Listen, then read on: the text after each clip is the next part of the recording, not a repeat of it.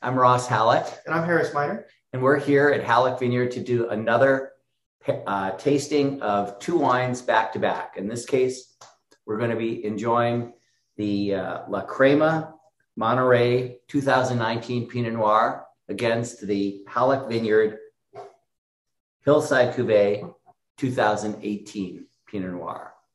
Crema is Monterey, the Hillside is Sonoma Coast. The alcohol on the Crema is 13.5%, and the alcohol on Halleck Vineyard is 14%. So let's start with the color. Okay. So it looks like the Halleck is a little more purple.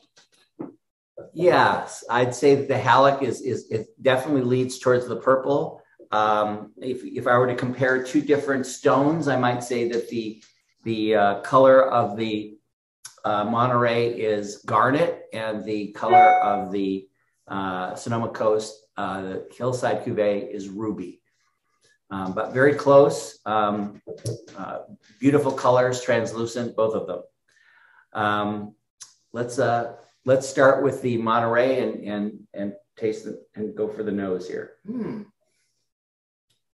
So I think this has some toasted oak because I get that butterscotch flavor. Scent, I should say. It's a nice balance of earth and fruit in the nose. I mean, you get both of them here. There's cherries for sure. There's kind of a funky mushroomy thing. In a good way. In a good way, yeah. Definitely some earth. It's well balanced on the nose. Yeah, there's some plum notes as well. I'd say cherries and plum are sort of lean on the fruit side. And you had mentioned earlier a little beef jerky. There's sort of a yeah, there's like curing spices kind of, and almost a smokiness.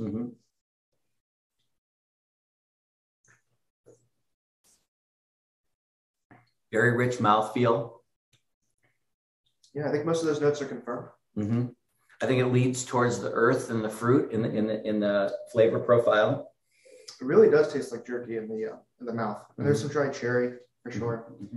There's earth. It's a little thin on the flavor, I think.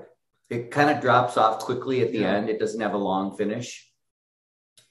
So this wine is $26. And what would you pair this? Well, it tastes like beef jerky. Yeah. So mushroom jerky or beef jerky would be great.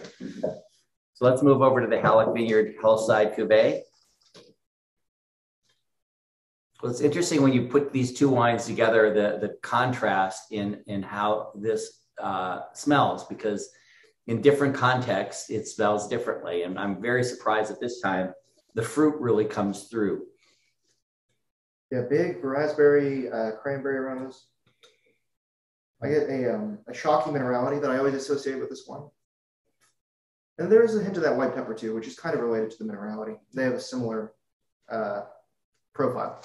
They do, but I think compared to the other wine, which is more earthy, it brings out the fruit in this wine. Oh, absolutely, yeah. And normally this wine has a nice balance of that earthy, that funky note, and I don't get it at all this time.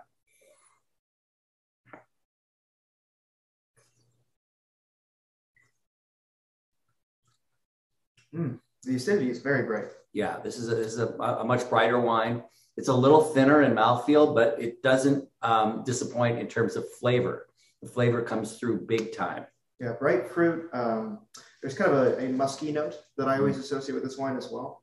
And then, yeah, also that mushroomy, woodsy scent and minerals. And certainly the cranberry and raspberry show through. Absolutely. Definitely those bright red fruit flavors. So this wine is $57 versus the $26 for the Crema. And what would you pair this with? Oh, this is great with a nice lean salmon. You don't want anything with too much fat because this is a lean wine. On the grill especially would be amazing. Yeah, I agree. I think this would be a great salmon wine. Anyway, I hope you enjoy. Thanks for joining us. Please like and subscribe.